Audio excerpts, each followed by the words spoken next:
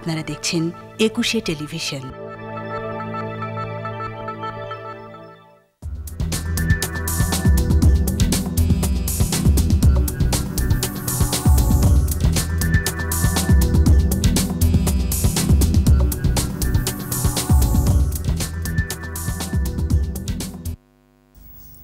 সম্মানিত দর্শক, সবাইকে স্বাগত জানাচ্ছি একুশে টেলিভিশনের নিয়মিত আয়োজন একুশের রাতে।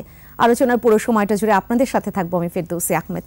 দর্শক, টানা তৃতীয় মেয়াদের যদি সেই তৃতীয় মেয়াদের 4 বছর পূর্তি আজকে বর্তমান সরকারের, এবং সেই জায়গাটায় ঠিক একদিন আগে মাননীয় প্রধানমন্ত্রী জাতির উদ্দেশ্যে ভাষণ দিয়েছেন। ভাষণে তিনি বলেছেন যে এই তিনটা মেয়াদে তিনি কি দিতে পেরেছেন জনগণকে, সেটা আসলে জনগণই বিচার বিশ্লেষণ করবেন, এবং বিভিন্ন ধরনের যে সাফল্য, যে অর্জনগুলো বাংলাদেশের প্রাপ্তিযোগ হয়েছে, সেগুলো নিয়ে আলোচনাটা করতে যাচ্ছি একুশে রাতের আজকের এই আয়োজনে। যাদেরকে পেয়েছি শুরুতেই আপনাদের সাথে আমি আলাপ করিয়ে দিই। আমাদের মাঝে উপস্থিত হয়েছেন অধ্যাপক আব্দুল মান্নান, সাবেক চেয়ারম্যান বিশ্ববিদ্যালয় মঞ্জুরি কমিশন। আমরা আজ আরও পেয়েছি AKM শামীম চৌধুরী, প্রধানমন্ত্রীর সাবেক প্রেস সচিব ও সরকারের সাবেক প্রধান তথ্য অফিসার। আপনাদের দুজনকে স্বাগত জানাচ্ছি আজকের এই আয়োজনে। অধ্যাপক আব্দুল মান্নান, আপনাকে দিয়ে আলোচনাটা শুরু করব। মাননীয় প্রধানমন্ত্রী তার ভাষণে যেই জায়গাটায় বলেছেন যে কি দিতে পেরেছি, এটা আসলে জনগণই বিচার বিশ্লেষণ করবেন, আপনার কাছ থেকে শুনতে চাই সেই বিশ্লেষণটা। ধন্যবাদ আপনাকে। আমি এই অনুষ্ঠানের মাধ্যমে মাননীয় প্রধানমন্ত্রী শেখ হাসিনাকে তার যে আজকে 5ম বছরে পদার্পণ করলেন, 4 বছর শেষ করে এই মেয়াদে, তাকে আমি আমার আন্তরিক অভিনন্দন জানাতে চাই। বাংলাদেশের রাজনীতির ইতিহাসে নানা কারণে শেখ হাসিনা আলোচিত, সমালোচিত তো বটেই, কিন্তু আপনি যদি 2009 থেকে 2023 আজকের দিন ধরেন, আবার 96 থেকে 2001 ধরেন, এটা তো তিন মেয়াদ পর ওটা ছিল একটা মেয়াদ। ওই একটা মেয়াদে যদি আপনি ফিরে যান, তাহলে দেখবেন যে ওটা একটা অসাধারণ, অকল্পনীয় একটা ব্যাপার যে একটা রাজনৈতিক দল 21 বছর ক্ষমতার বাইরে থেকে ছত্রভঙ্গ অবস্থায় সেই দলটাকে এক করে আবার ক্ষমতায় ফিরিয়ে আনা, এটি রাজনীতির ইতিহাসে পৃথিবীতে বোধহয় একটা বিরল দৃষ্টান্ত। এবং তিনি যখন ওই সময়ে প্রধানমন্ত্রী হলেন, সরকার গঠন করলেন, প্রশাসনে কিন্তু একটা বৈরী পরিস্থিতি ছিল। কারণ প্রশাসনে যারা কাজ করেন, যারা সরকারি কর্মকর্তা কর্মচারী, তারা বেশিরভাগই রিক্রুটেড হয়েছিলেন ওই 21 বছরে, সেনা শাসক জিয়ার আমলে, এরশাদের আমলে। তাদের নিয়ে তাকে কাজ করতে হয়েছে। এটি এখন বসে চিন্তা করলে ধারণা করা যাবে না এটা যে কত কঠিন কাজ ছিল। আবার এই মেয়াদে যখন 2009 থেকে শুরু করে আজকে পর্যন্ত তিনি যে এই দীর্ঘ সময়টা, তৃতীয় মেয়াদের লাস্ট বছরটা শুরু হলো, এই সময়টা যদি আপনি বিচার করেন, আপনি একটা মেয়াদ বিচার করলে হবে না। 2009 থেকে আজ পর্যন্ত বাংলাদেশ কোথা থেকে কোথায় গিয়েছে সেটা আপনাকে চিন্তা করতে হবে। প্রথমে আমি সব শেষের যে তথ্যটা, সেটা দিয়ে আমি শুরু করি। নিশ্চয়ই। গত 29শে ডিসেম্বর, অনেকের হয়তো চোখ এড়িয়ে গেছে, এটা আন্তর্জাতিক মুদ্রা তহবিল একটা তালিকা তৈরি করেছে বিশ্বে অর্থনীতির দিক থেকে, একটা ইন্ডেক্স, কোন দেশের পরে আগে, তার একটা ইন্ডেক্স তৈরি করেছে। এবং সেইটার রিপোর্টটা প্রকাশ করেছে ভিজুয়াল ক্যাপিটালিস্ট নামে IMF-এরই একটা, ধরেন একটা অঙ্গ সংগঠন বলতে পারেন বা প্রকাশনা সংস্থা বলতে পারেন। সেখানে বলেছে বাংলাদেশ এই মুহূর্তে সারা বিশ্বে 35তম অর্থনীতি, এবং আমরা যে পজিশনে আছে, আমাদের নিচে আছে, অবিশ্বাস্যভাবে মনে হবে অনেকের কাছে, সিঙ্গাপুর, মালয়েশিয়া, ভিয়েতনাম। আমাদের অর্থনীতির আকার হচ্ছে $460 বিলিয়ন। আর ঠিক তার কদিন আগে আপনার বস্টন কনসাল্টিং গ্রুপ, আমেরিকার একটি থিঙ্ক ট্যাঙ্ক, অর্থনীতির বিষয়ে তারা কাজ করেন, তারা বলেছেন বাংলাদেশ 2040 সনে আপনার $1 ট্রিলিয়ন অর্থনীতি হবে। আবার ফিরে যায় বঙ্গবন্ধুর সময়। বঙ্গবন্ধু যখন দেশে ফিরলেন, তার 1 বছরের মধ্যে বিশ্বব্যাংকের একজন পরিচালক এসেছিলেন বাংলাদেশে। তিনি ফিরে গিয়ে একটা রিপোর্ট দিয়েছিলেন যে বাংলাদেশের যে অবস্থা, যে হাল দেখছি আমরা, এটা $1000 মাথাপিছু আয় অর্জন করতে 100 বছর অপেক্ষা করতে হবে। আর আজকে সেই বাংলাদেশের মাথাপিছু আয় হচ্ছে $2824। অনেকটাই আসলে অনেক চলে গেছে, যেটা হয়তো আমরা ভাবতেও পারি। আমরা শুরুতে যেই বাংলাদেশ নিয়ে যাত্রা করেছিলাম, জিডিপির 80% আসতো কৃষি থেকে, এখন সেটি কমে 13% এসছে। 10 মিলিয়ন টন খাদ্য উৎপাদন করতাম, চাল উৎপাদন করতাম বা ধান উৎপাদন করতাম, সেটা এই বছর এই আমন এর ধানের ঘরে ওঠার পরের যে স্ট্যাটিস্টিক্স, সেটা হচ্ছে $40 মিলিয়ন মেট্রিক টন। এখন এটা একটা আমি ইন্ডিকেটর বলছি যে এই 3 মেয়াদে, আগের মেয়াদ সহ যদি ধরেন 4 মেয়াদে শেখ হাসিনা বাংলাদেশকে যেই জায়গায় নিয়ে গিয়েছেন, সেই জায়গায় যেতে অনেক দেশকে 100 বছর অপেক্ষা করতে হয়েছে। এবং উনি একটা বৈরী পরিস্থিতির মধ্যে, নিশ্চয়ই তার বিরুদ্ধে একটা বিরাট কিন্তু দেওয়াল আছে হয়েছে। এবং আমরা যদি প্রতিটা সেক্টরকে আলাদা আলাদাভাবে চিন্তা করি, এই সাফল্য আসলে কোথা থেকে কোথায় গেছে, এবং যেহেতু বিচার বিশ্লেষণের দায়িত্বটা মাননীয় প্রধানমন্ত্রী আমাদের উপরই ছেড়ে দিয়েছেন, আমরা একটু গভীরভাবে বিশ্লেষণ করলে নিশ্চয়ই সেটা বের হয়ে আসবে। আপনার কাছে আমি আবারও ফিরব। সম্মানিত দর্শক, এই মুহূর্তে আমাদের স্টুডিওতে উপস্থিত হয়েছেন ডক্টর এস.এম. জাহাঙ্গীর, পরিচালক, বঙ্গবন্ধু স্যাটেলাইট। আপনাকে স্বাগত জানাচ্ছি আমাদের আজকের এই আয়োজনে।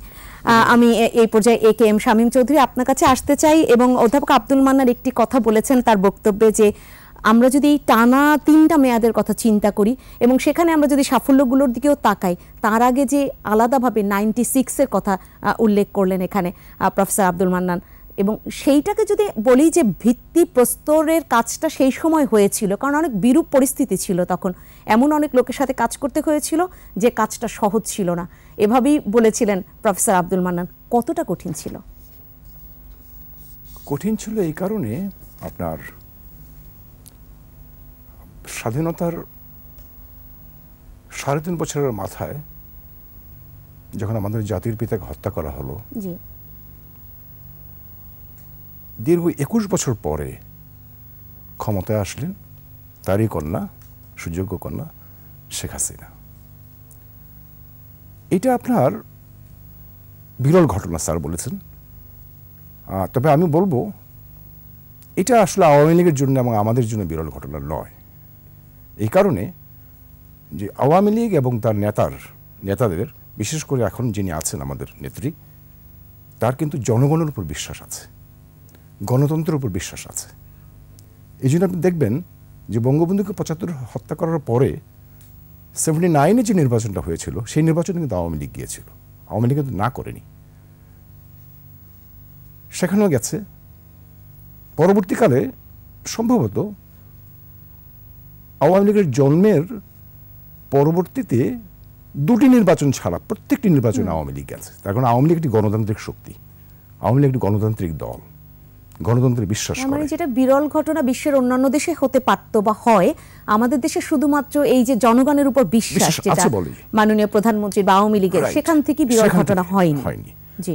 আর আরেকটি কথা খেয়াল রাখতে হবে, আপনার আসলে 5 বছরে 10 বছরে কিন্তু একটা দলের যে রাজনৈতিক প্রোগ্রাম থাকে, তার অর্থনৈতিক প্রোগ্রাম থাকে, সেটি কিন্তু ঠিক 5 বছরে 10 বছরে ইমপ্লিমেন্ট করা যায় না, দীর্ঘ সময় লাগে, হয় না। যেমন ধরেন একটা উদাহরণ আমি দিই, 47-এ ভারত বিভাগ হয়েছিল, পাকিস্তান এবং ইন্ডিয়া হয়েছিল।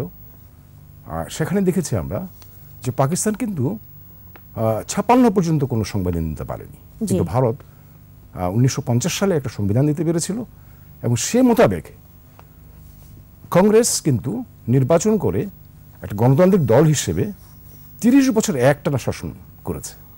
ফলে আজকে ভারত এই জায়গায় আসতে পেরেছে। ঠিক তেমনি আমি মনে করি একটা হোঁচট আমরা খেয়েছি 96 থেকে 2001 পর্যন্ত শাসনের পরে, আমরা ক্ষমতায় আসতে পারলাম না, কিন্তু বিশ্বাসভঙ্গ হয়নি জনগণের উপরে। জনগণ কিন্তু ঠিকই আওয়ামী লীগকে আবার 2009 সালে ক্ষমতায় এনেছে। ওরা জানে যে এই দলটি আমাদের স্বাধীনতার রূপকার, আমাদের জাতির পিতা বঙ্গবন্ধু শেখ মুজিবুর রহমান তিনি যদি না হতেন, তিনি যদি আমাদের এই দীর্ঘ রাজনৈতিক সংগ্রামকে স্পিয়ারহেড না করতেন, তাহলে স্বাধীনতা আসতো না, আজকে আমরা এখানে বসতে পারতাম না। কিন্তু 3.5 বছরে তো বঙ্গবন্ধু চেষ্টা করেছেন একটা যুদ্ধ বিধ্বস্ত দেশকে পুনর্গঠিত করার জন্য, এবং তিনি যখন একেবারেই মোটামুটি অর্থে সব কিছু রেডি করে এনেছেন, দ্বারপ্রান্তে গেছেন, ঠিক তখনই দেশি বিদেশি ষড়যন্ত্রের মাধ্যমে তাকে, তার পরিবার সহ তাকে হত্যা করা হলো, নির্মম হত্যা করা হলো। ভেঙে পড়েছে আওয়ামী লীগ, হ্যাঁ 3 ভাগ হয়েছিল আওয়ামী লীগ। তারপরে কিন্তু এই স্প্লিন্টার্সগুলোকে ঐক্যবদ্ধ করেছে আজকের এই প্রধানমন্ত্রী, যিনি 1981 সালে ফিরে এসেছিলেন, দায়িত্ব নিয়েছিলেন দলকে পুনর্গঠিত করেছেন, মানুষের কাছে গেছেন। তার বঙ্গবন্ধু যে আমাদের যে স্বপ্নটি দেখিয়েছিলেন, সেই স্বপ্নটা বাস্তবায়নের কাজটি কিন্তু তার কাঁধে এসে পড়েছে। সেটি উনি 21 বছর নিরলস কাজ করে ক্ষমতায় এসে সেই স্বপ্নটি বাস্তবায়নের জন্য যে প্রোগ্রাম দিলেন, এটি কিন্তু খুব গ্রহণযোগ্য প্রোগ্রাম ছিল। না হলে মানুষ তাকে ক্ষমতায় আনতো না, আওয়ামী লীগকে ক্ষমতায় আনতো না।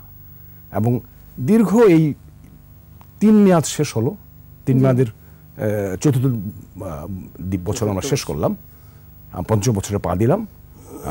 ইনশাল্লাহ আমরা 5ম বছর খুব ভালো যাবে আশা করি, এবং পরবর্তীকালেও জনগণ জানে যে আসলে প্রধানমন্ত্রী শেখ হাসিনার যে টার্গেট, উনি ডিজিটাল বাংলাদেশের কথা বলেছিলেন 2008 সালে তার রাজনৈতিক নির্বাচনী ইশতেহারে, সেটি উনি বাস্তবায়ন করেছেন প্রায়। অর্থাৎ কোন প্রতিশ্রুতি দিলে, অঙ্গীকার করলে সেটার বাস্তবায়ন তিনি করেন, জনগণ চায় স্মার্ট বাংলাদেশ। এখন তিনি এনেছেন স্মার্ট বাংলাদেশ। 2041 মধ্যে বাংলাদেশকে তিনি স্মার্ট বাংলাদেশ করতে চান, এবং সেটাও জনগণ তাহলে সেভাবেই ভাবছে। বিচার বিশ্লেষণের জায়গাটা এভাবেই যে বাস্তবায়িত হবে। আপনার কাছে আবার আলোচনায় আসব। Doctor SM. জাহাঙ্গীর, আপনার কাছে আসতে চাই। আপনি বঙ্গবন্ধু স্যাটেলাইট নিয়ে নিশ্চয়ই বলবেন, শুনবো আপনার কাছে। তার আগে একদম যদি বলি, সাধারণ একজন এদেশের যে জনগণের একজন হয়ে আপনি যদি বিচার বিশ্লেষণ করেন, তাহলে কি বলবেন? দেখেন, আপনারা এখানে আমাকে ডেকেছেন সরকারের বিগত 4 বছরের কার্যকাল সম্পর্কে কথা বলার জন্য। তো বিগত দিনের চেয়ে আমি সংক্ষেপেই বলবো, যদি আপনি যাচাই করেন 4 বছরের কার্যকালটা আমি সংক্ষেপে বলবো। প্রতিটি ক্ষেত্রে, মনে করেন যে শিক্ষাক্ষেত্রে এই করোনার দুর্ভোগের কারণেও আপনার ছাত্রছাত্রীরা কিন্তু 1 তারিখে বই পেয়ে গেছে।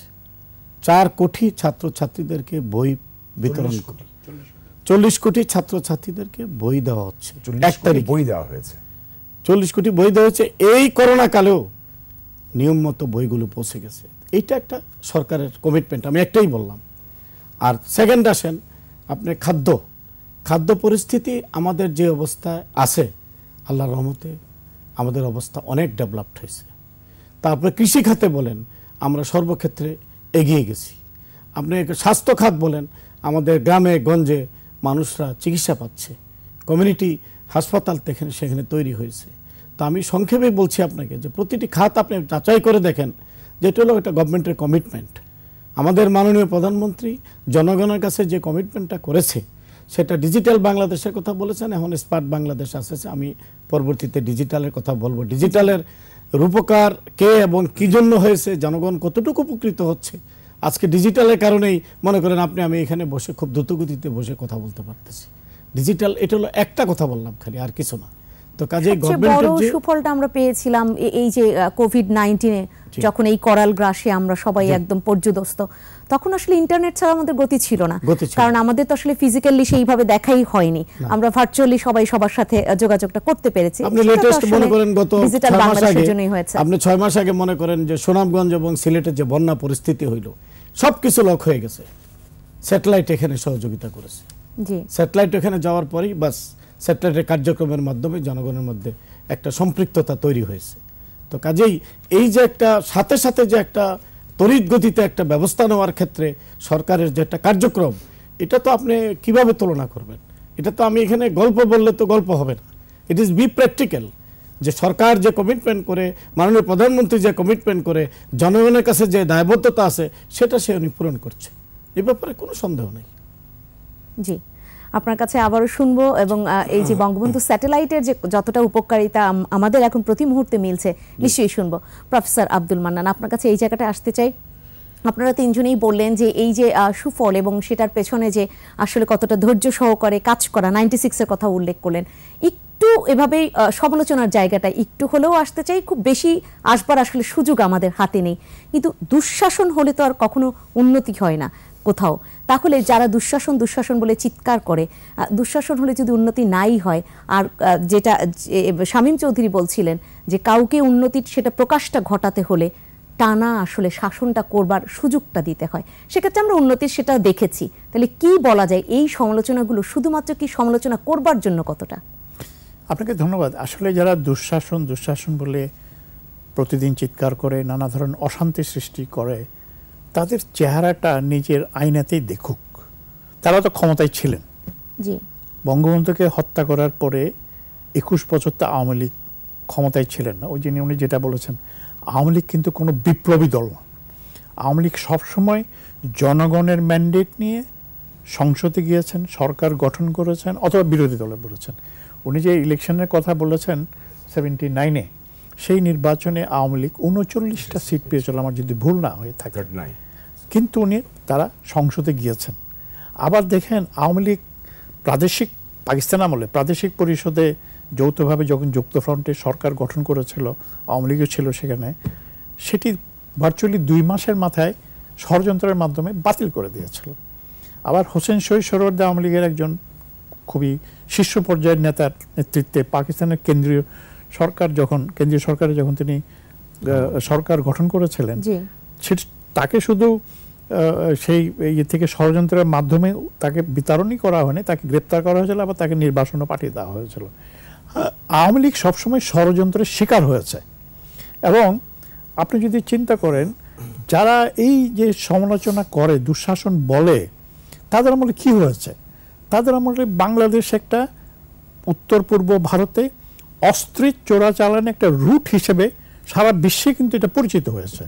10 ট্রাক অস্ত্রের মামলা তো আমরা ভুলি নাই। বাংলাদেশে জঙ্গিবাদের চাষ হয়েছে। আপনি যে বাংলা ভাই বলেন আর শায়েখ আব্দুর রহমান বলেন, সেটি তো তাদের আমলেই হয়েছে। বাংলাদেশ যে সারা বিশ্বে দুর্নীতিতে চ্যাম্পিয়ন হয়েছে বারবার, বছরের পর বছর, সেটা তো তাদের আমলেই হয়েছে। বাংলাদেশের একজন, এটি অবিশ্বাস্য মনে হয় বিশ্বের রাজনীতির, আপনি যদি ঘেঁটে দেখেন, একজন প্রতিপক্ষকে হত্যা করার জন্য, তিনি সেই প্রতিপক্ষ না, এই বাংলাদেশ সৃষ্টির পিছনে যেই মহান ব্যক্তিটির অবদান, সে জাতির পিতা বঙ্গবন্ধু শেখ মুজিবুর রহমানের কন্যা, তিনি ভাগ্যক্রমে বেঁচে গিয়েছেন 1975-এর 15ই আগস্ট। তাকে হত্যা করার জন্য বাংলাদেশে এটা কখনো ঘটে নাই, বিশ্বে কোথাও ঘটে নাই যে একজন রাজনৈতিক ব্যক্তিত্বকে হত্যা করার জন্য 13টা সেনাবাহিনী যে গ্রেনেড ব্যবহার করে, সেটা ব্যবহার করেছে। সেটা কি মানে শুধু ব্যক্তি বললেও বোধহয় ভুল হবে, একটি রাজনৈতিক দলকে তো আসলে নিশ্চয়ই করে দেবার চেষ্টা ছিল, অপচেষ্টা ছিল। সব কেন্দ্রীয় নেতৃবৃন্দ ছিলেন। জি জি। ভাগ্যক্রমে তৃণমূলের নেতাদের কারণেই বা দলীয় নেতাদের কারণেই তিনি সেই যাত্রায় বেঁচে গিয়েছিলেন। আমি একটু পিছনে ফিরে যাই, আমি যেহেতু সেখানে উপস্থিত ছিলাম। 1988 সনে চট্টগ্রামে মাননীয় প্রধানমন্ত্রী তখন আন্দোলনরত একটি দলের নেত্রী, যে এরশাদ বিরোধী আন্দোলনে, তিনি জানুয়ারি মাসের 24 তারিখ চট্টগ্রামে গিয়েছিলেন। আমি তখন চট্টগ্রাম সর্বদলীয় যে একটা কমিটি হয়, সেখানে আমি পেশাজীবীদের পক্ষ থেকে আমি সেখানে প্রতিনিধিত্ব করছি। এক সময় হলো কি, সব রাজনৈতিক দলের নেতৃবৃন্দকে এরশাদের সরকার গ্রেপ্তার করে নিয়ে গেল। তখন এই পেশাজীবীদের কাঁধেই পড়লো এই আন্দোলনটাকে সামনের দিকে নিয়ে যেতে। তখন আমরা সবাইকে মিলি, যারা যারা কারাগারের বাইরে ছিলেন, ঠিক করা হলো লালদিঘির ময়দানে চট্টগ্রামে জননেত্রী শেখ হাসিনা উনি বক্তব্য রাখবেন। সেইখানে আসার পথে ট্রাকে একেবারেই লালদিঘির ময়দান বন্ধ করে দিয়েছে পুলিশ, সেখানে যাওয়া যাবে না, একেবারেই বন্ধ করে দিয়েছে। ট্রাকে তিনি যখন কোতোয়ালির মোড় ছেড়ে লালদিঘির পর্যন্ত আসবেন, ঠিক ওই সময় পুলিশ তার ট্রাক লক্ষ্য করে ঝড়ের মতন বৃষ্টির মতন গুলি করেছে।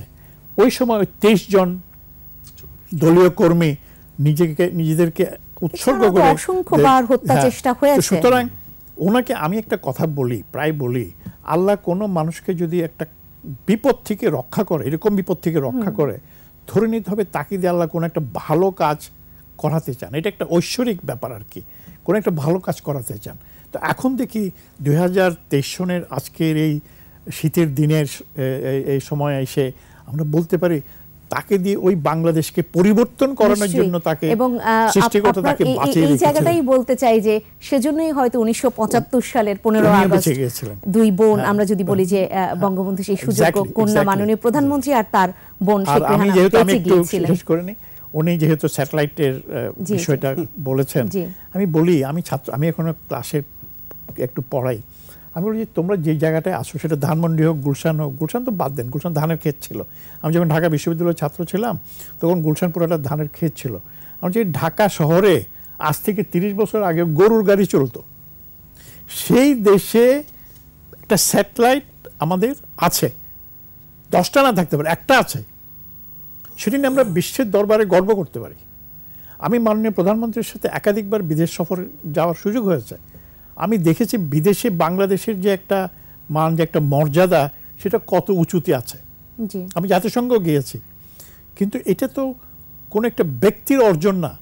ব্যক্তি জনগণের উপরে ভরসা করেছেন বলে, জনগণ তার উপর ভরসা করেছেন বলে যৌথ মিথস্ক্রিয়াতে বাংলাদেশ একটা অন্য উচ্চতায় আমাদের চলে এখন গিয়েছে। হাতের মুঠোয় এই প্রাপ্তিযোগটা আমাদের হয়েছে। আপনাকে আবারও শুনবো শামীম চৌধুরী, আপনার কাছে আসতে চাই এই জায়গাটা থেকে যে মাননীয় প্রধানমন্ত্রী তার জাতির উদ্দেশ্যে দেয়া ভাষণে শুরু করেছেন যেভাবে, যে জায়গাটায় যে 2009-এ যখন ক্ষমতায় সেই অধিষ্ঠিত হলেন, বিশ্বব্যাপী মন্দা চলছিল, এটা বলেছেন, লোডশেডিং এর কথা, গ্যাস সংকট, সারের সংকট, কৃষির অন্যান্য উপকরণের সংকট, এত অপ্রাপ্তি যেখানে ছিল, কোনো কিছু ছিল না, যদি বলি যে না থাকার থেকে এখন অনেক কিছু রয়েছে, সেই কাজটা তাহলে কত কঠিন ছিল?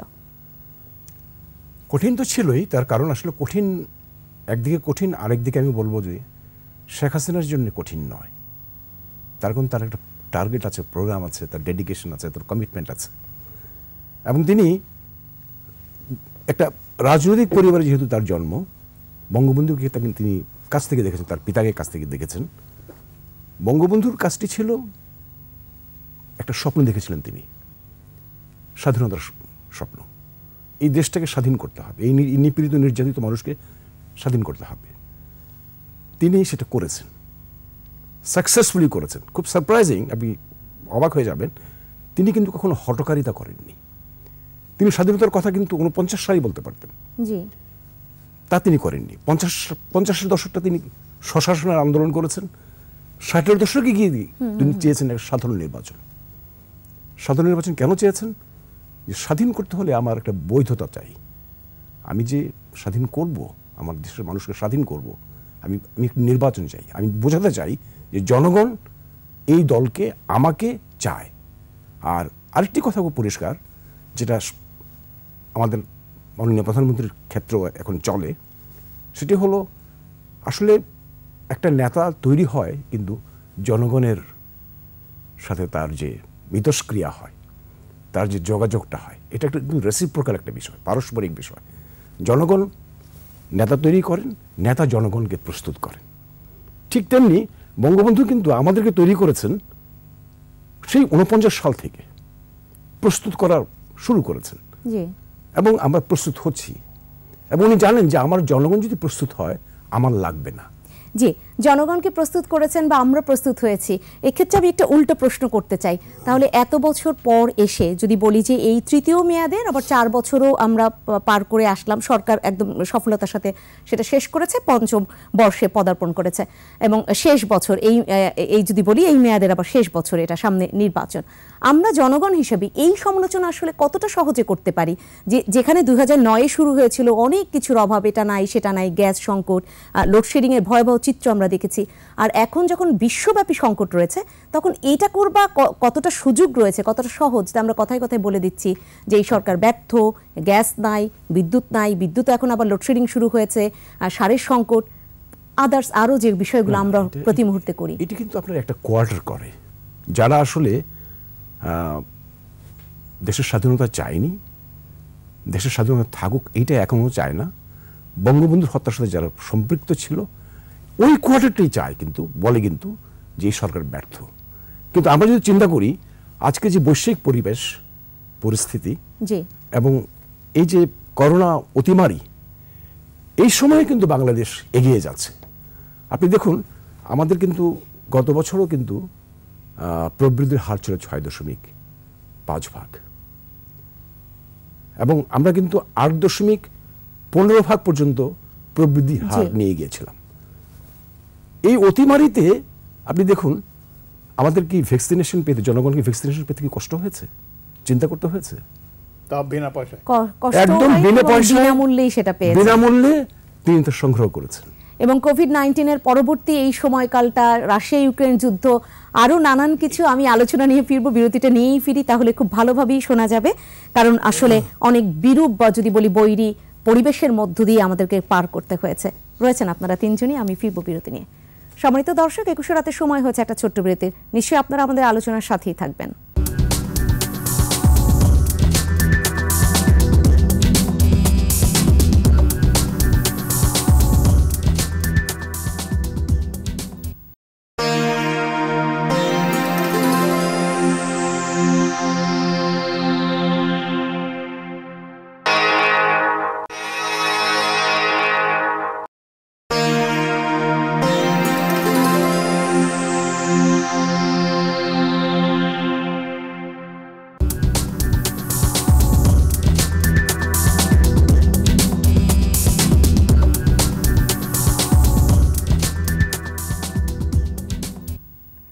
আবারও ফিরলাম একুশে রাতের আজকের আলোচনায়। আজ আমরা আলোচনা করছি সরকারের চতুর্থ বার্ষিকী এবং সেখানে অর্জন কতটা, প্রত্যাশা আরও কতটা রয়েছে আমাদের, সেই জায়গাগুলো নিয়ে আলোচনা করছি। ডক্টর জাহাঙ্গীর, আপনার কাছে ফিরতে চাই এই মুহূর্তে।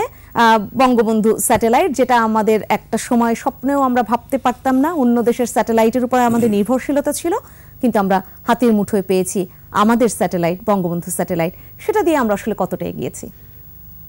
এটা বাংলাদেশ স্যাটেলাইট কোম্পানি লিমিটেড, যেটা বঙ্গবন্ধু স্যাটেলাইট নামে 2017 সালে উৎক্ষেপণ করেছেন, মাননীয় প্রধানমন্ত্রী প্রজেক্ট হাতে নিয়েছেন। আমাদের মেইন উপদেষ্টা হলো তথ্য প্রযুক্তির উপদেষ্টা সজীব ওয়াজেদ জয় সাহেব। তো বেসিক্যালি স্যাটেলাইট কতটুকু উপকৃত হয়েছে আমি প্রথমে একটি করে বেশি সময় নেব না। আপনি মনে করেন যে বাংলাদেশ টেলিভিশন এবং রেডিও, আপনারা যারা আমরা এখন দেখছি, প্রত্যেকটা টেলিভিশন সেন্টার বিদেশ থেকে $5,000 বেশিতে আপনার স্যাটেলাইট নিয়ে তারপর আপনারা কাজ করতেন। এখন আপনাদেরকে প্রত্যেক মাসে $5,000 কম লাগছে, আর আমার দেশের টাকা দেশে থাকতেছে, দেশের স্যাটেলাইট দেশে ভোগ করতেছি, আমার ট্যাক্স আমার হাতে, আমাকে বাড়তি গুনতে হচ্ছে না। এটাই হলো এক। দুই হইল, আপনি মনে করেন যে আমাদের এই যে ব্যাংক বিমাতে আপনার যে এটিএম বুথগুলা, আগে আপনার যেগুলো জালিয়াতি হইতো, এটার কোনো সুযোগ নেই। এগুলোর সাথে আমাদের কন্ট্যাক্ট, এগুলো আমরা কাজ করছি। আর আপনার গোয়েন্দা সংস্থা, ভারতের আপনার গোয়েন্দা সংস্থাও সেই স্যাটেলাইটে কাজ করে।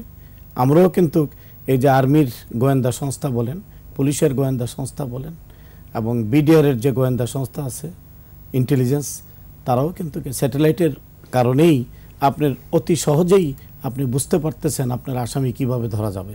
আপনারা নিজেই অনেক কিছু টের পাচ্ছেন যে এইমাত্র হলো, আগামীকাল কিভাবে ধরা পড়ে গেল। এই বিষয়টা হলো স্যাটেলাইটের কারণে এরকম কিছু কারুকার্য আছে যেটা পুলিশ ব্যবহার করে, আর্মি ব্যবহার করে, আমরা তাদের সাথে কন্ট্যাক্ট করি, তারা আমাদেরকে গভর্নমেন্টের যেটা নিয়ম আছে, নিয়মের মধ্যেই তারা একটা টাকা পরিশোধ করে, এবং সেটা গভর্নমেন্টের আবার ট্যাক্সও দেয়। তো কাজেই সেটা আপনাকে বুঝতে হবে যে আমি স্যাটেলাইটে কোথায় আছি। এমন আগে মনে করেন যে আপনার কৃষি জমিতে ফসল হবে কি হবে না, আপনি 3 মাস আগে জানতে পারবেন। এটা হলো এক। এখন আমরা 48 ঘন্টার আগে আবহাওয়ার খবর জানছি না, আপনি জানতে পারবেন 7 দিন আগে যে আপনার দেশে কি ভূমিকম্প হচ্ছে, ঝড় হচ্ছে, তুফান হচ্ছে, কুয়াশা হচ্ছে, বিমান নামছে কি নামছে না, আপনি 7-8 দিন আগেই আপনি জানতে পারবেন। তো কাজেই এই যে একটা স্যাটেলাইটের যে গতিধারা, এটা আমরা নিজেরাও চিন্তা করতে পারি নাই যে আমাদের এই স্যাটেলাইটের চিন্তা কিন্তু আপনাদের জাতির জনক বঙ্গবন্ধু শেখ মুজিবুর রহমান ভাবছিল বেদবুনিয়া স্থাপন করেছিল কখন, চিন্তা করে দেখেন। কাজেই বঙ্গবন্ধুর আদর্শ, বঙ্গবন্ধুর যে আইডিওলজি, মানুষকে ভালোবাসা, সেটা বড় কথা না। শোষকের কথা বলা, শোষিতের কথা বলা, এটা একমাত্র বঙ্গবন্ধু যে বাঙালি জাতির কথা এদেশের মানুষের সামনে উপস্থাপন করেছিলেন। তো কাজেই অন্য কেউ তো বাঙালির এই সুখ দুঃখের কথা উপস্থাপন করেন নাই। অর্থাৎ তথ্য যোগাযোগে আমরা তো আসলে তাহলে অনেকটাই এগিয়ে গিয়েছি, এবং তাও আবার নিজস্ব সেই স্যাটেলাইটের, এবং তারই সুযোগ্য কন্যা দেখেন ডিজিটাল বাংলাদেশের কথা বলেছে। আজকে ডিজিটাল বাংলাদেশের কারণে আমরা কোথায় অবস্থান করতেছি?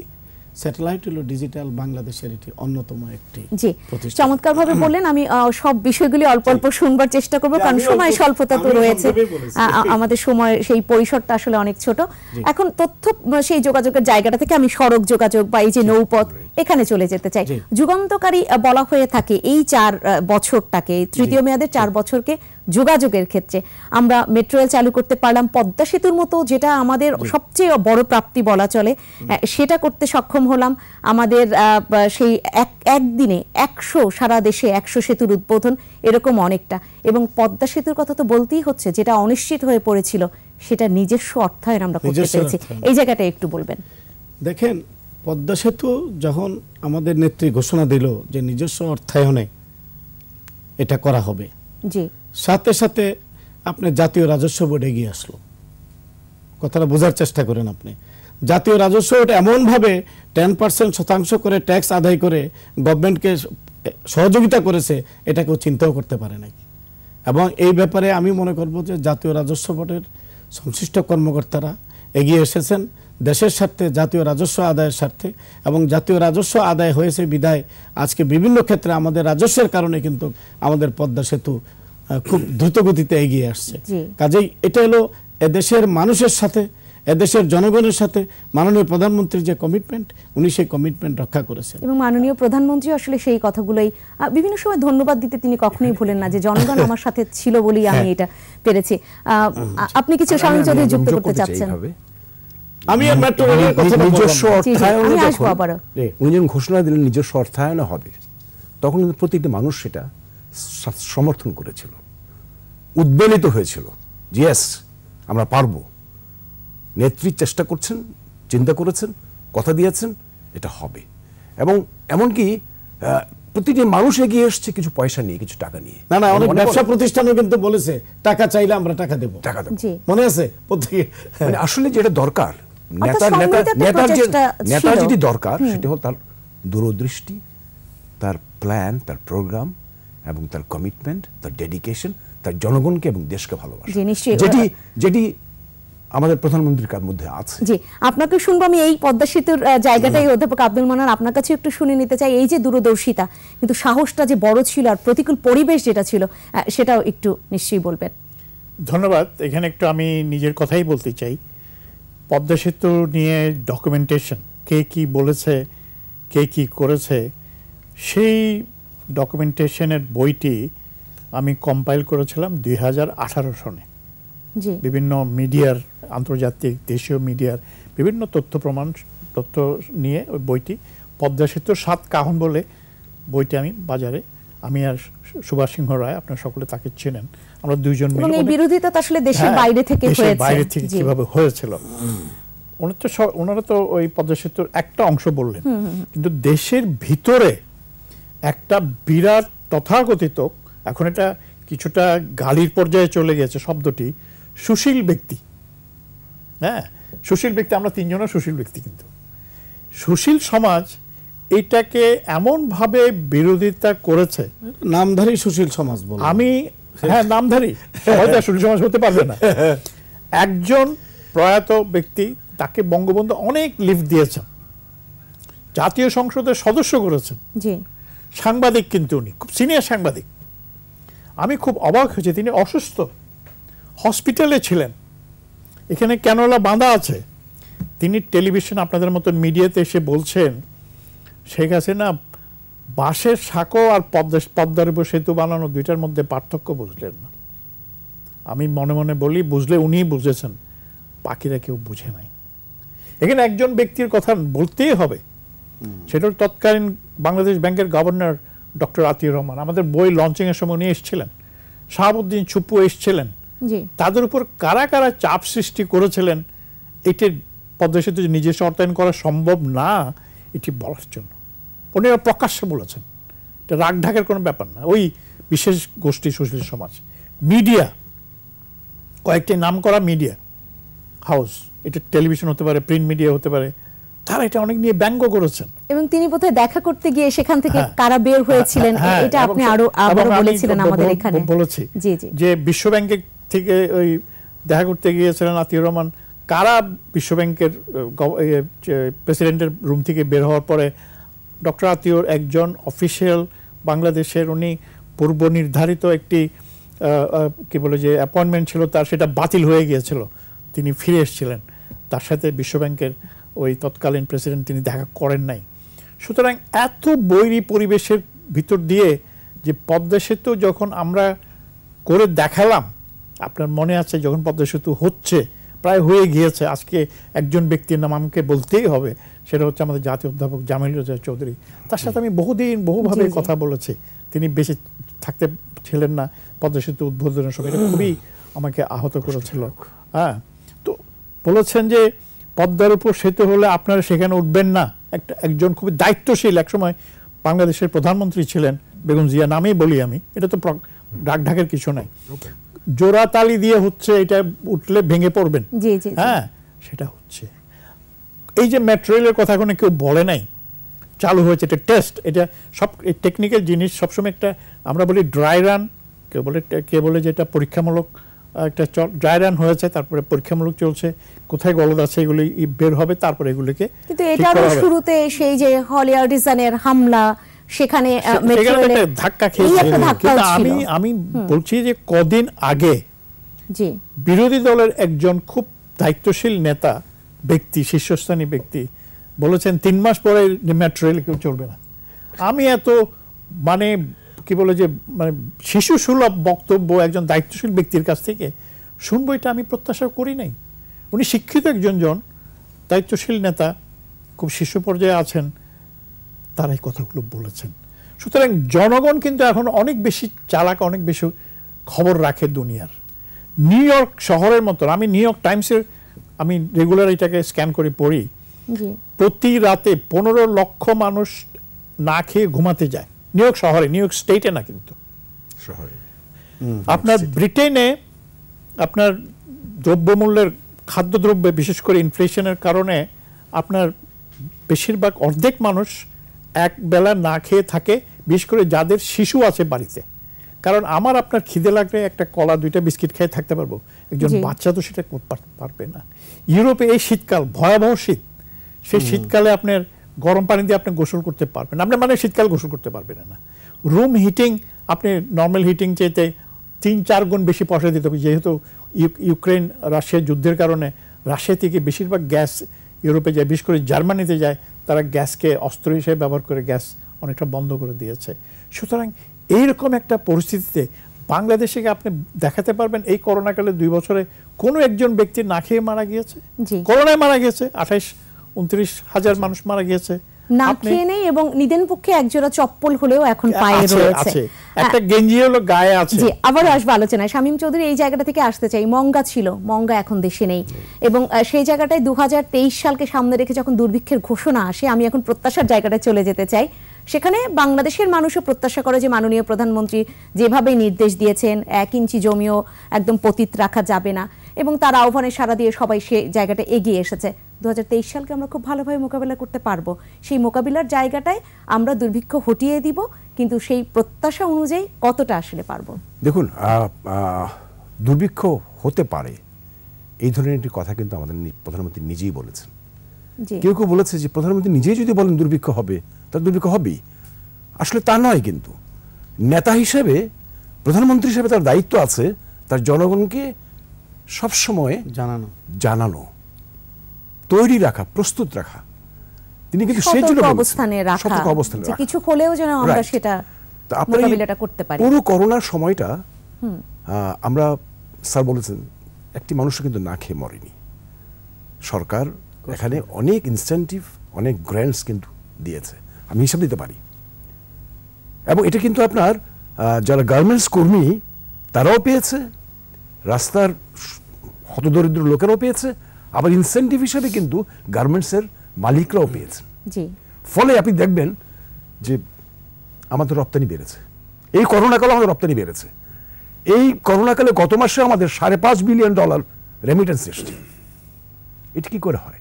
আসলে একজন সাহসী নেতৃত্বের দরকার, যে নেতৃত্বটি আসলে আমাদের শেখ হাসিনা দিচ্ছেন।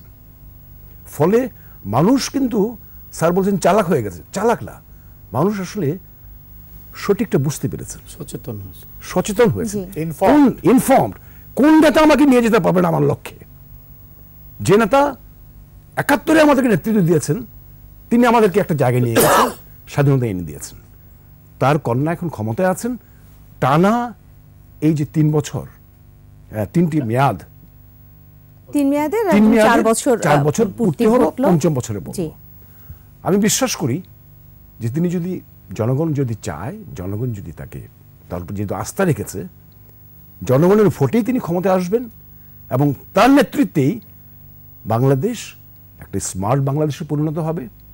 আর স্মার্ট বাংলাদেশ পরিণত হবে, স্মার্ট বাংলাদেশটি কি মানুষ কিন্তু এখনই বুঝতে পেরেছে। এটা হবে একটা আসলে ইনোভেটিভ, একটা ইন্টেলিজেন্ট সোসাইটি।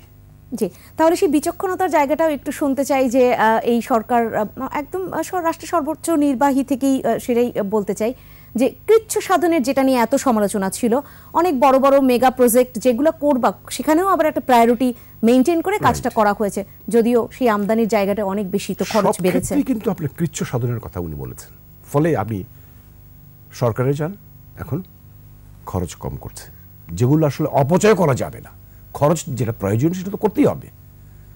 আমি কোথাও কোনো একটা ট্রেনিং ইনস্টিটিউটে ক্লাস নিতাম, ক্লাসগুলো কিছুটা কমিয়ে দেওয়া হয়েছে কৃচ্ছ সাধনের জন্য কিন্তু, এবং এটা প্রয়োজন। আমি বুঝতে পেরেছি যে আসলে আমাদেরকে এখন বিভিন্ন খাতে অপ্রয়োজনীয় যে খরচগুলো আছে সেটি কমাতে হবে। তার কারণে বৈশ্বিক যে পরিস্থিতি, জি, আর অতিমারির কারণে যে আমাদের যে অসুবিধাটা হচ্ছে, এবং এটা 23 সালটা হবে আমাদের জন্য একটা চ্যালেঞ্জের বছর। এই বছরটি পার করে ফেলতে পারলেই কিন্তু ইনশাল্লাহ আমরা ওই পথটি ধরে ফেলতে পারবো। জি, নিশ্চয়ই। ডক্টর জাহাঙ্গীর, আসি আপনার কাছে। স্মার্ট বাংলাদেশের জায়গাটা, আমরা যে চতুর্থ শিল্প বিপ্লবের কথা বলি, এখানে তো আসলে সেই আইটি সেক্টরটা বিশেষ করে এই জায়গাটা একটু শুনতে চাই। সেটা তো অনেকটা এগিয়েছে, প্রত্যাশারও কত রয়েছে? হ্যাঁ, আমি বলছি আপনাকে, মনে করেন যে 7 বছর আগেও আমাদের জিডিপি গ্রোথ ছিল কিন্তু 8.70, এখন কিন্তু আমাদের জিডিপি গ্রোথ আসছে 9.78। কাজেই এটা কেন বললাম আপনাকে যে আমাদের তথ্য প্রযুক্তির ক্ষেত্রে কিন্তু আমরা এগিয়ে গেছি, কারণ আমাদের ট্যাক্স আমাদের দেশে কোথাও নাই, অন্য কোথাও নাই। কাজেই আপনি যে টেলিভিশনটা দেখতেছেন, আপনি কিন্তু $5,000 বেশি দিয়ে এটা প্রকাশ করতেছেন জনগণের সামনে, বাইরের থেকে এনে। এখন আপনি $5,000 কমে পাচ্ছেন, প্লাস আপনি ভালো দেখতে পাচ্ছেন। এদেশের মানুষ কেউ বলতে পারবে না যে টেলিভিশন রেডিওতে কোনো ব্রেকআপ হয়েছে, কারণ এটা স্যাটেলাইট একটা আলাদা একটা ফরম্যাট করে আমরা এখানে এটা অবজারভেশনে রাখি সব সময়, কেউ যাতে কোনো রকম কিছু না দেখে। এটা হলো নিজস্ব স্যাটেলাইটের একটি অংশ। আর স্যাটেলাইটে যেটা হবে, মনে করেন বাংলাদেশ বিডিআর যেটা বিডিআর যে কার্যক্রম বিভিন্ন বর্ডার এলাকায়, এখন বাংলাদেশ বর্ডার গার্ড বাংলাদেশ বলে, আগে আমাদের বিডিআর ছিল। বর্ডার গার্ড বাংলাদেশে যে ঘটনাটা ঘটে, বর্ডার এলাকায়, সীমান্ত এলাকায় অনেক ধরনের দুর্ঘটনা ঘটে। আপনি পুরা সীমান্ত এলাকাটা আপনি যিনি পরিবেক্ষণ করবেন, বিডিআর এর মনে করেন বিজিবি ডাইরেক্টর জেনারেল, উনি সুইচ টিপ দিবে, সারা বর্ডারে কি হচ্ছে দেখতে পাবে। এরকম ওনার সেক্টর ভাগ করা আছে, কিন্তু উনি একা সব কিছু না, প্রায় 10টা হইতে 11টা সেক্টর আছে। প্রত্যেকটা সেক্টরের দায়িত্বে একজন লেফটেন্যান্ট কর্নেল অথবা কর্নেল দায়িত্ব থাকেন, সেটা তখন তারা এটা কন্ট্রোল করে। কাজে এই যে জিনিসগুলো এদেশের জনগণ কিন্তু, আমাদের কিন্তু তথ্য প্রযুক্তিতে একটা ইনস্ট্রাকশন আছে আমাদের, যিনি আমরা স্মার্ট নাগরিক যখন বানাবো, স্মার্ট ইকোনমি, সেক্ষেত্রে সামনে আমরা ক্যাশলেস সোসাইটির কথা ভাবছি। সেই সোসাইটি বানাতে হলে এইটা আসলে কতটা ভূমিকা রাখবে? আমাদের স্যাটেলাইট 2 উৎক্ষেপণের জন্য আমাদের মাননীয় প্রধানমন্ত্রী আমাদেরকে আদেশ দিয়েছেন। স্যাটেলাইট 2 উৎক্ষেপণ হলে এটা সাফল্য হবে। স্যাটেলাইট 2 উৎক্ষেপণের জন্য আমরা রাশিয়ার সাথে একটা কন্ট্যাক্ট করেছি। এই যুদ্ধের কারণে আমাদের একটু নিষ্ক্রিয় হয়ে আছে কার্যক্রমটা। তো যদি স্যাটেলাইট 2 উৎক্ষেপণ হয়, এই ধরনের কোনো সমস্যাই থাকবে না। কারণ তথ্য প্রযুক্তি যেভাবে এগিয়ে যাচ্ছে তখন এটা স্মার্ট বাংলাদেশ কাহাকে বলে কি এটা মাননীয় প্রধানমন্ত্রী ঘোষণা দিয়েছেন, প্রাপ্তিযোগ হবে, হ্যাঁ সেটার ইঙ্গিতই আপনি করলেন। প্রফেসর আব্দুল মান্নান, আউটসোর্সিং এর ব্যাপারটা আমরা খুব বেশি ভাবে ভাবছি, যেখান থেকে আমাদের ভালো ইনকাম হবে, সেই জায়গাটায় আমরা আমাদের যে যদি বলি যে কর্মী, দক্ষ কর্মী কতটা গড়তে পারছি প্রত্যাশা অনুযায়ী? আপনাকে ধন্যবাদ। আসলে আমি তার আগে আমার আর আলোচক যে বলেছেন দুর্ভিক্ষ, এটা নিয়ে বিরোধী পক্ষ অনেক রাজনীতি করে। এটা তো শেখ হাসিনার মাথা থেকে আসে নাই, এটাতে বলেছে ফাও এবং ওয়ার্ল্ড ফুড প্রোগ্রাম সারা বিশ্বের জন্য একটা প্রেডিকশন দিয়েছে। আইএমএফ সেদিনও এই ব্যাপারে কথা বলেছে। বলি বিভিন্ন অনুষ্ঠানে, লেখালেখিতে, ক্লাসে, বাংলাদেশে দুর্ভিক্ষ হবে না। এই দেশে বঙ্গে যে 3টি দুর্ভিক্ষ হয়েছে বা 2টো দুর্ভিক্ষ হয়েছে, একটা হয়েছে পলাশী যুদ্ধের পরে, একটা হয়েছে 43-এ, আরেকটা হচ্ছে খাদ্য নিয়ে একটা পলিটিক্সের কারণে 74-এ একটা খাদ্য ঘাটতি টানা দেখা দিয়েছিল। সবগুলো হচ্ছে ম্যান-মেড, এটা কিন্তু প্রাকৃতিক কারণে না। কারণ বাংলাদেশ বলি আর অবিভক্ত বঙ্গ বলি, আমাদের খাদ্য বেসিক ফুড যেটাকে আমরা বলি, আমরা 90% নিজেরাই উৎপাদন করি। সেটি আলু হোক, সেটা পেঁয়াজ হোক, সেটা মাছ হোক, সেটা সবজি হোক, সেটা ধান হোক, আমরা নিজেরাই উৎপাদন করি। হয়তো আপনি একেবারে কোরমা পোলাও খেতে পারবেন না, কিন্তু পেটে 2 বেলা অন্ন জুটবে। হ্যাঁ, আমি একটা ছোট্ট উদাহরণ দিই। বছর 2 আগে সম্ভবত ভারত আমাদের পেঁয়াজ রপ্তানি হঠাৎ করে বন্ধ করে দিল। তখন আমরা একটা বেকায়দার মধ্যে পড়ে গেলাম। এই বছর কি হচ্ছে, আমরা আমদানির উপরে নির্ভরশীলতা কমানোর জন্য প্রধানমন্ত্রী বললেন যে আমরা শুধু 9% পেঁয়াজ বাইরে থেকে আমদানি করতাম, সেটা বন্ধ করে দিল। তো ভারতে যেহেতু পেঁয়াজটা হয় নাই, এই বছর দেখলাম যে পেঁয়াজ উদ্বৃত্ত হয়েছে, কৃষকরা এখন টাকা পাচ্ছে না, তাদের মূল্য পাচ্ছে না। হ্যাঁ, এখন এটা হচ্ছে বাস্তব। এটা প্রধানমন্ত্রীর কাজে হচ্ছে একটা প্রিএমটিভ একটা ওয়ার্নিং দেওয়া, যেটার ফল আমরা ওই কোভিড-19 পেয়েছি। কোভিড দুনিয়াতে আমাদের এখানে আসেও নাই, তখন উনি টাকা টুকা দিয়ে এই যে ভ্যাকসিনের ব্যবস্থা করে রেখেছিলেন সেই পুনার সেই সেরাম ইনস্টিটিউটের কাছ থেকে। তখন কোভিড বাংলাদেশে আসে নাই, কিন্তু অথচ ভারত কিন্তু সেটা পারে নাই। ভারত, আমরা যখন এই কোভিডকালীন সময়ে 4% গ্রোথ বজায় রেখেছি, পৃথিবীর মাত্র 23টা দেশ প্লাস পজিটিভ গ্রোথ করেছে, তার মধ্যে ভারত -10-এ চলে গিয়েছিল, আমরা সেখানে প্রায় 4%-এর কাছাকাছি ছিলাম। সুতরাং এইটা আমাদের মনে রাখতে হবে। আমাদের বড় শক্তি হচ্ছে আমাদের জনগণ, যেটি বঙ্গবন্ধু সেই 72 সনে বিদেশি সাংবাদিকদের বলেছিলেন। আপনার প্রশ্নটা কি ছিল যে আউটসোর্সিং এর যে কাজে ইনকাম আমরা করব, দক্ষ কতটা করতে পারছি? আউটসোর্সিং এই মুহূর্তে বাংলাদেশের যে বিশ্ববিদ্যালয়গুলো আছে, যে শিক্ষা প্রতিষ্ঠানগুলো আছে, যে ট্রেনিং সেন্টারগুলো আছে, সেখানে দক্ষ জনবল তৈরি করতে হবে, যারা এই যে তথ্য প্রযুক্তি নিয়ে কাজ করতে পারে। এখন আউটসোর্সিং কোত্থেকে আসে? সেগুলো হচ্ছে উন্নত বিশ্ব থেকে আসে, ইউরোপ থেকে আসে, আমেরিকা থেকে আসে। ভারত $100 বিলিয়ন আউটসোর্সিংয়ের মাধ্যমে বা আইটি তথ্য প্রযুক্তির মাধ্যমে পায়। আমরা কিন্তু সেই জায়গায় পৌঁছাতে অনেক সময়, ভারত একটা বিশাল দেশ, শুরু করেছে আমাদের অনেক আগে। আমরা এখন প্রায় $1 বিলিয়ন উপরে চলে গিয়েছি। সুতরাং আমাদের একটা বড় সাহস হচ্ছে আমাদের ইয়াং জনশক্তি। পৃথিবীর ইয়াং জনশক্তির ক্ষেত্রে 10 থেকে 24 বছর জাতিসংঘের হিসাব অনুযায়ী বিশ্বে আমরা 5ম। সুতরাং এই জনশক্তিকে আমরা জনসম্পদে রূপান্তর করতে পারলে, যেটা করার চেষ্টা করছি আমরা, তাহলে ইনশাআল্লাহ আমাদের এই আউটসোর্সিং এর মাধ্যমে আমাদের যেহেতু শেষ পর্যায়ে রয়েছে, এই যে রূপকল্প 2041 এবং আমরা উন্নত সমৃদ্ধ দেশ, আমাদের তো শক্তি রয়েছে, সেই মানব সম্পদে পরিণত করব, সেখানে পৌঁছাতে আর কি করতে হবে? দেখুন, এই হাইটেক পার্ক হয়েছে, স্যার যেটা হয়তো স্কেপ করেছেন, সেগুলো আমরা আগামী বছর কিন্তু $5 বিলিয়ন আমরা আউটসোর্সিং করে আয় করতে পারব। তো রূপকল্প 2041 এটি খুব বেশি দিন নেই।